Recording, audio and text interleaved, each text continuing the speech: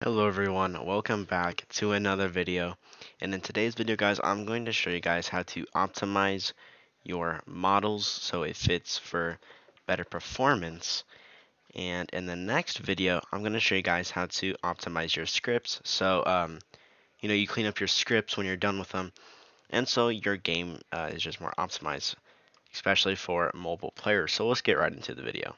So what I have here is some models I've made. They don't look good because of the lighting. This is just a starter place. But I have some models, and they, to some people, may or may not be optimized for users. See, I have a bush, rock, grass, mushroom, tree, and a firework. So the first tactic to optimize your stuff is I'm going to use the bush, for example. Okay, I scaled these things up so you could see them. But this would be the actual size probably of the bush. And how would you optimize this bush? First thing is turning off cast shadow for things you don't need. Okay, now for the bush you may need it, but it's very small, and cast shadow causes lag if there's too much of it, right? So you need to make sure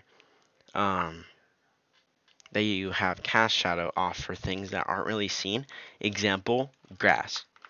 Right, grass in your game, it's going to be this small. Right? And when you have cast shadow on, it's really small. An average player's not really going to see it if it's a full world and there's things around it, and a player's not really going to be looking at that. So when you have all these things with cast shadow on and everything else around it, it's going to cause lag, especially for mobile players. So for stuff like grass, turn cast shadow off.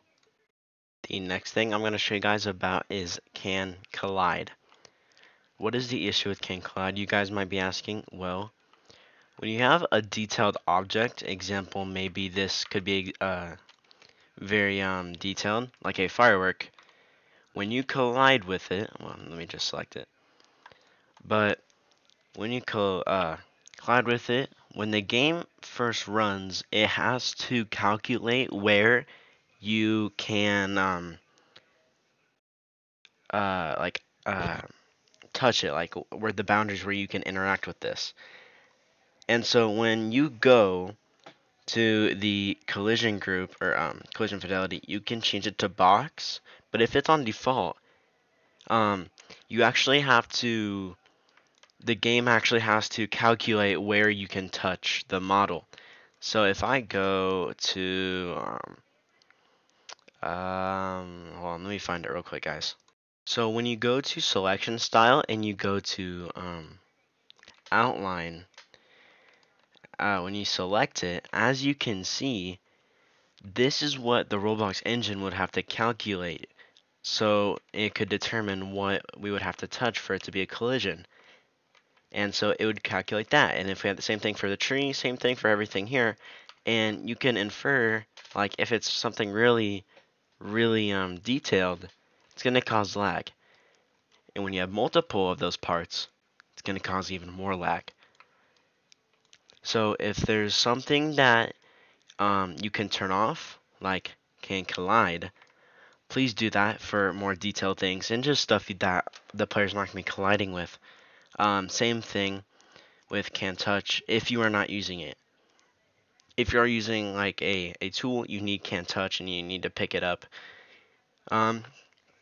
Keep can query on if you are using raycasting in your game, and that's like a scripting thing, right? If you are gonna be using raycasting, shape casting, then keep that on. But if you don't, then just leave everything off. If this is just a total background thing that you're not going to be using, it's for decoration, keep everything off. And that is another tip to optimize your models.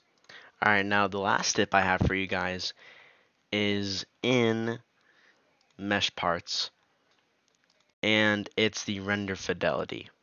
Okay, render fidelity, basically, when you look through that render fidelity, there's an option for automatic, performance, and precise. So it would be set on automatic render fidelity, which means What this actually means is I'm going to scale this up so you can see it. Whoops. But when you scale it up, notice when I get farther and closer, nothing happens, right? That's normal. But when we select all of them and turn render fidelity to performance, what's going to happen when you back farther away from it is it's going to become lower detail. That is what render fidelity does. Again, I'm going to get these bushes and scale it up and have performance turned off for right now. Automatic, nothing happens when you go away from it. But when you turn it to performance, you back farther away from it, it gets lower detail. This is really important. Again, for stuff like background and even for grass. Where I put my grass. If it's just around and you have cast shadow off, can collide off, and you have render fidelity to performance, that is the most optimized you can get with a mesh.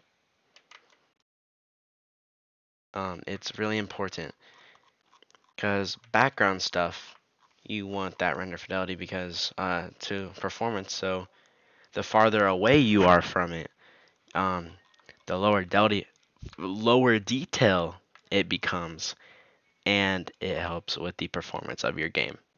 And yeah, guys, that is it for today's video. If you guys did learn something from this video, please hit the like button and subscribe button. If yeah, if I did help you in any way, or if you guys did enjoy this video, please hit the like button and subscribe button. And yeah, I'll see you guys in the next video. Peace.